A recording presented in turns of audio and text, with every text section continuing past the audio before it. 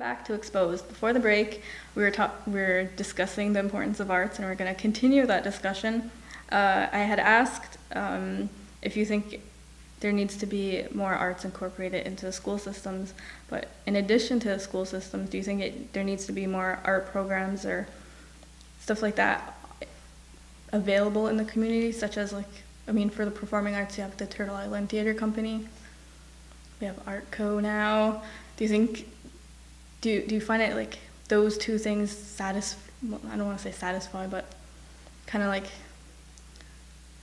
satisfy all your interest in terms of because arts is such a broad spectrum of things. And I think there's certainly room for much more extracurricular programs such as Turtle Island and ArtCo and things like that.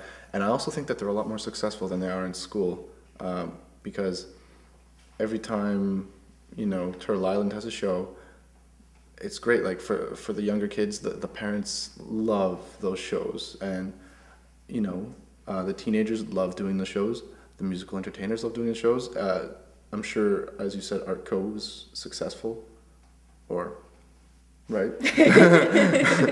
And then, there was a pilot program for guitar lessons, and it's really, people are just starting to realize how much they want art in this community, I think. And I think it's going to take off soon.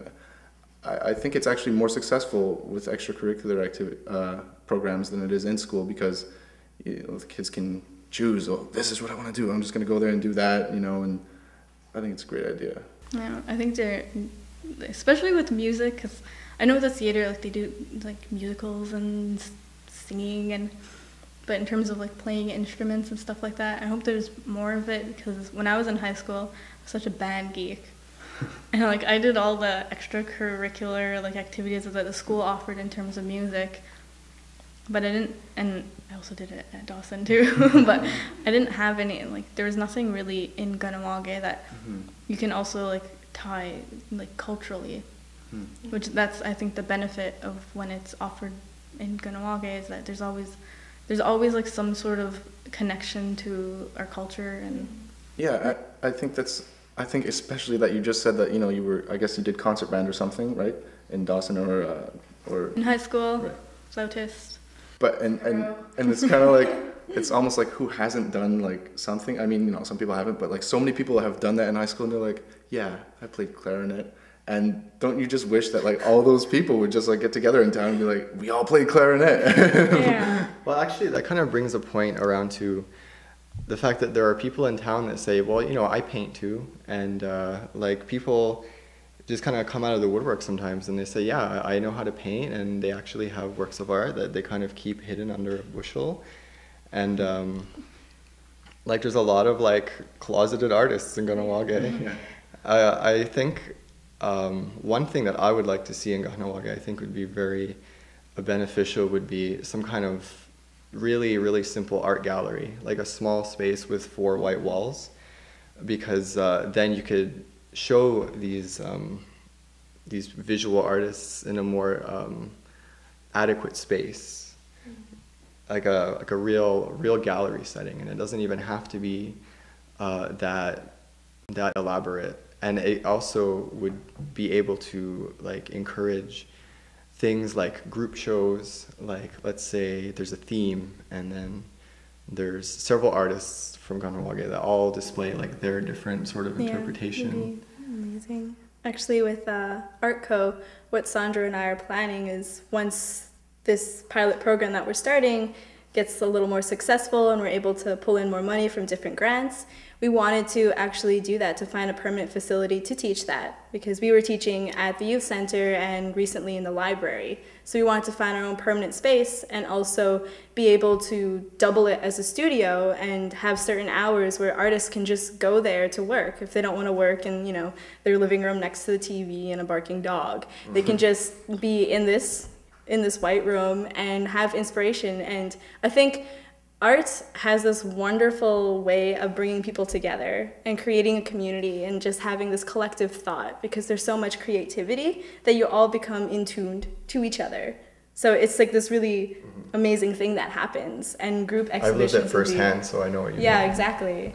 It'd be great. A contemporary gallery, I don't know how the logistics of it would be to run, but I imagine it'd be totally doable. And I mean, what would be interesting would be to see the subject matter that people paint in Kahnawake, because there is like a very large trend towards a lot of traditional sort of motifs, which are very interesting, but it would be also nice to see people who take those sort of traditional ideas and create sort of other visual ways of expressing their indigenous Mohawk identity. A lot of my art that I do currently revolves around that idea of taking traditional ideas and traditional symbolism and kind of twisting it in a way that reflects myself as an Aboriginal person and someone who participates in the Canadian society, quote unquote. And yeah, so a lot of it tries to incorporate, you know, who myself as a collective people is and who I am right now in this moment in time. And the things that come out are really interesting, and I've brought this idea to children too, and just trying to see what their interpretation of being Native is and just being yourself, which has like, it's really interesting what the kids can come up with, and anybody can come up with, and it's just providing the space, the inspiration, the motivation, I think would be really, really good for this community. Going back to what you said about just wanting to have like a, you know, a permanent space, is when I had talked to Marion about the Yoyuks, she had said one of the reasons why I think it kind of, why they had difficulty like moving on into the future was because it was only a summer thing, so every kind of summer they'd have to find a new location for it because they couldn't keep Well, after she left, I ended up taking the reins, and I was 16 years old. I did not know what I was doing. I remember getting the Brighter Futures grant and not knowing what to do. Wait, I take that back. I didn't get it. I didn't get it because I wrote the application. I scribbled the application out and sent it to them. I just wanted to do it, but I didn't know how to write applications. And then, so that year happened. 16-year-old does. Right. So that year, like, barely had, like, we managed to pull it off, like, somehow. Don't even ask me how. And then the next year we tried again, and I was running it out of my grandfather's house, and it had just, like, completely fizzled out because I was just, like, I was too young. Like, I wasn't able to take, I wanted to so bad, and I was trying, but I couldn't take it on, and eventually it fell through. So. Well, that's something, like a permanent location that even the theater was having troubles with, or still is having troubles with. I mean, we saw the theater close in November, and then there was stuff about not knowing whose building is owned and by, and it's just like a lot of these programs don't have like a permanent home to.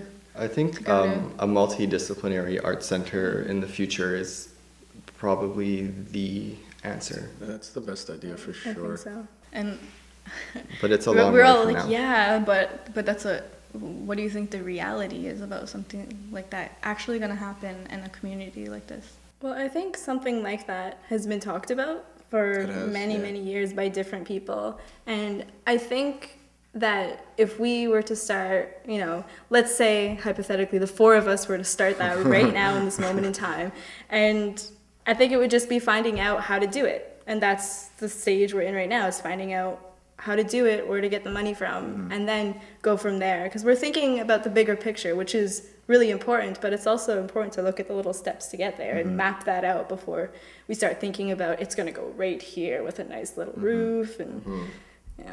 Well, I do know we're really not the only ones that are wanting to do this either. Like, I know my cousin Oizogun Pauline Lahash is an artist, and she also has been working towards making something like this happen. So there's a lot of people, especially artists, that have been holed up in their living room making work, wishing that they had a big place to do it, you know? Also, I mean, even, I wouldn't call myself an artist, but communications and dabble in animation and... That's totally creative though.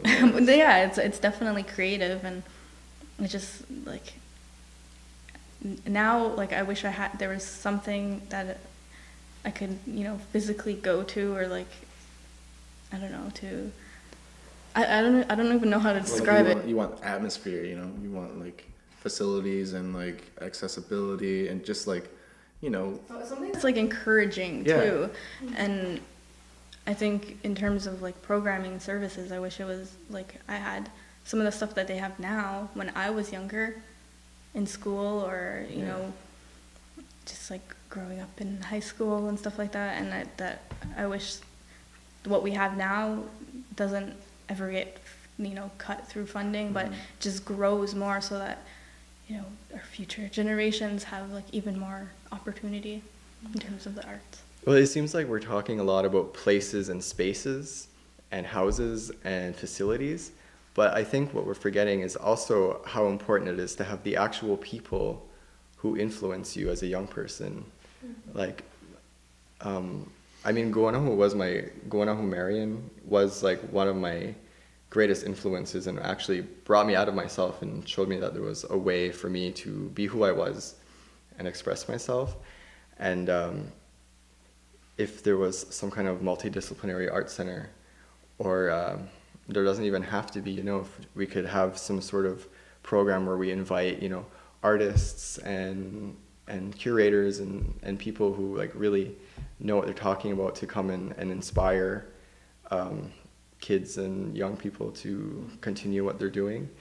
Actually, in Deoyaks, Guanahu had a bunch of her Concordia friends who are probably my age now, but they would come to Kahnawake and they were like, you know, like punks and filmmakers and weirdos, but they were being themselves, and they were showing that you're able to just follow your passion and be whoever you want.